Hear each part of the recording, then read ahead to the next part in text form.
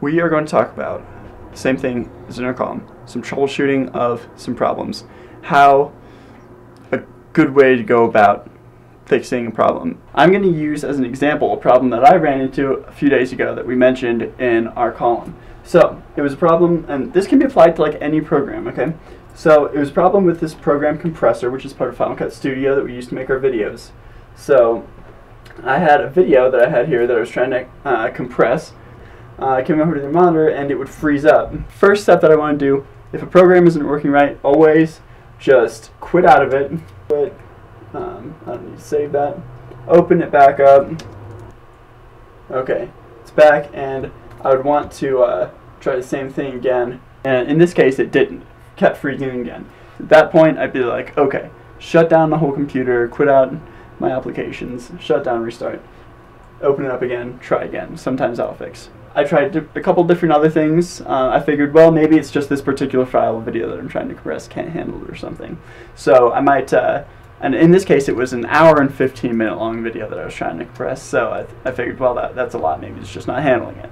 So I tried a 2-minute video, see if I could compress that. It didn't work.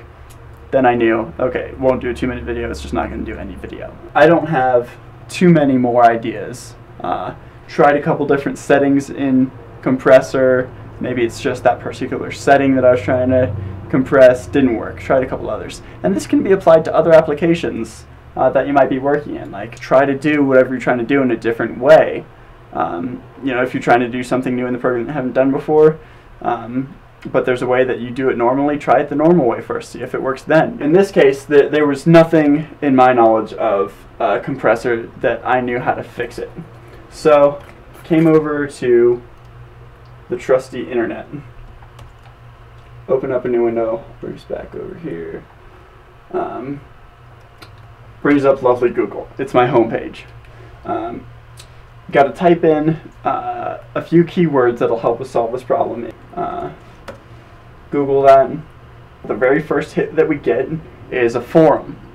Okay, it's the forums at creativecow.net, which I know happens to be a pretty legit Final Cut Studio this database with information. So that would definitely be one that I'd check. Open up this forum. Usually the first post on this will be someone who has a problem, and after that you're going to have responses from hopefully people that are experts in the program, know it really well, who have seen the problem before. And here it is, the first post on this, someone that had the same problem. Here's a link to another part of the forum with the answer, which worked. So I'll follow that link.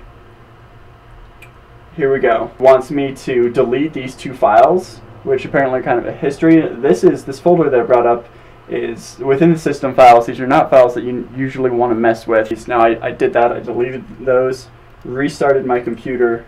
Well, it cleared out the history on compressor first, restarted, and that actually worked for me.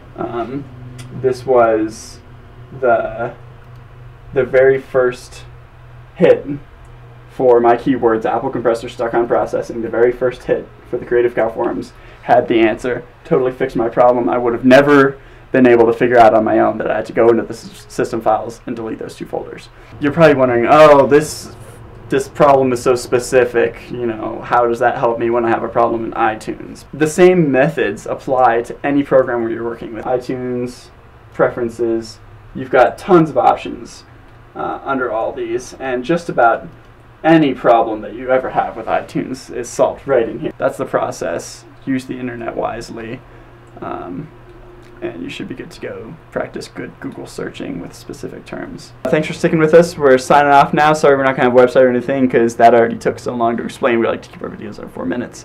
But next week we're going to have an awesome topic, and it's going to be an awesome video, so look forward to it. If you hit that subscribe button up in the left-handish corner. Top right.